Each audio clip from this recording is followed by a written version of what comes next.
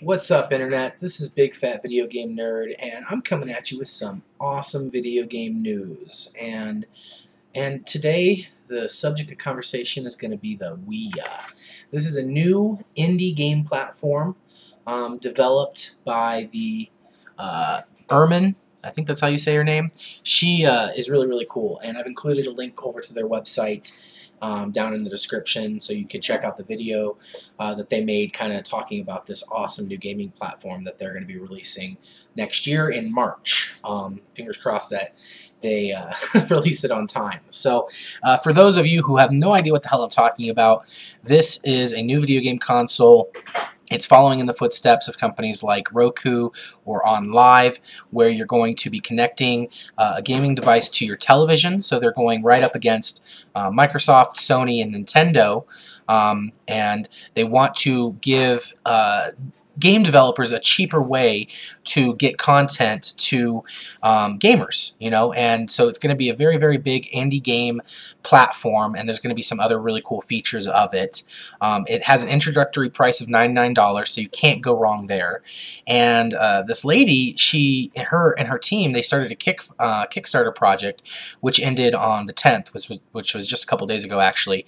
And what's really cool about it is they got over 63,000 backers, and they raised almost $9 million, about $8.5 million. So they came in about 905% above their goal, which is awesome because, you know, this sends a very clear message to developers and companies that there is a huge market for this kind of stuff.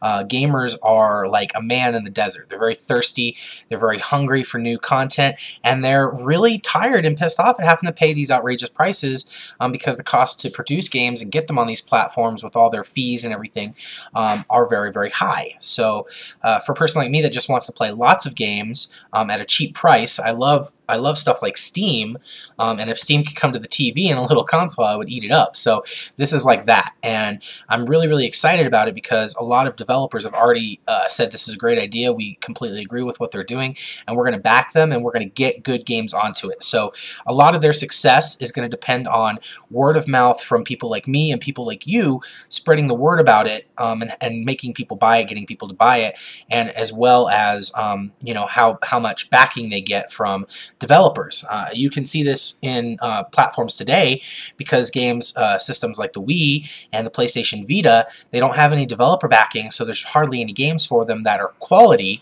So all the good games go to computer, PlayStation 3, and Xbox, and those get the most sales, and DS. I mean, everyone owns the DS, so Nintendo's got that area covered.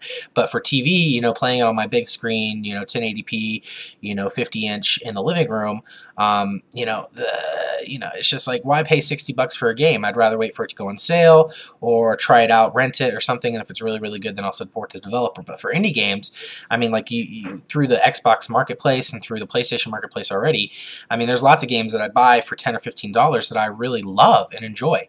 I mean, I got Minecraft when it was like $20 or less, I think, maybe 15 or 10, and I played that game for like thousands of hours. I mean, bang for your buck. So I think you're going to be seeing a lot of games like that, and you'll also see some games that have a lot of quality, either because they're from a current IP or just because the cost of development isn't that high, so they can really focus on things that actually drive games like story and innovation. There's a lot of indie games out that I have on Steam that are just really, really fun and awkward and weird, and I just love playing the hell out of them because they're different, and they're not just your standard generic action or driving or racing or fighting game, or your standard RPG, you know.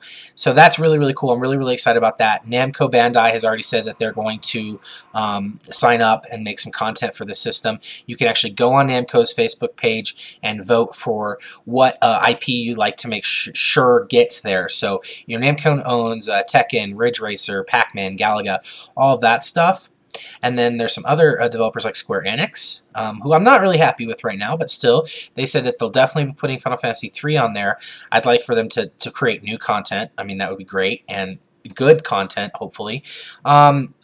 Infinity Ward has said that they're going to be bringing some stuff on there, so hopefully, you know, I mean, it's going to be an open source platform, and I don't think, you know, I've got the hardware specs down in the description as well. It's got that new Nvidia Tegra 3, which is coming in all those new smartphones, so you're talking about games that are the quality of smartphones, but then being able to play them on your TV with your friends because it's going to have a 4-player Bluetooth compatible controller. That's really huge. I mean, that's really, really cool. You know, can you imagine a 4-player Angry Birds game? I mean, I could, and I'd love to see that happen, or something at least in its likeness, where you're competing with your friends in real time on each stage, you know, maybe switching back turn to turn to see who can get the highest score or who can finish it with the least amount of birds, or stuff like that. So I think that there's a lot of geniuses out there in the creative space for independent games, and so I'm just really, really excited about this and the prospects that it brings.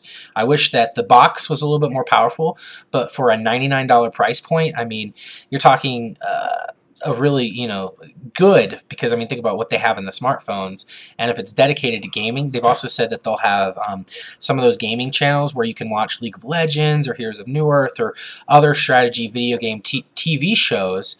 Hopefully Dota and Steam and stuff will get on board with this. I mean, I know you can already watch those things through their platform, but having the ability to watch those on my home TV would be great. And now I know I can connect my computer to my TV as well, but you know, I'll pay 99 bucks for this little thing and tell everyone about it like I'm doing right now. So I'm really excited about it. Are you guys excited about it? Do you even know what the heck I'm talking about? Check it out. I've included a lot of links down below for all this stuff, and comment. Let's get pumped. Let's spread the word. I mean, this is cool, and hopefully it means some really good quality cheap games that I can do lots of reviews for. So anywho, thanks for watching and have a great day.